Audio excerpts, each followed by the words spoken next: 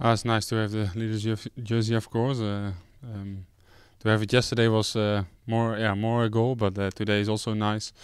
Now it's the goal to keep it and until Sunday and try to win the GC. Yeah, it was short and it was a good course. Some nice corners, not quite wide, so and a lot of spectators. So it was a nice parcours.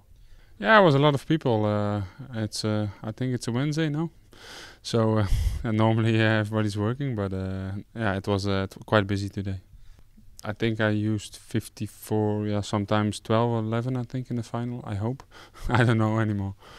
Yeah, more faster, of course, always. I think you want to try to win and try to win the GC of the time trial, but I was I don't know, ninth or something, but that's okay. I think upcoming years will be better.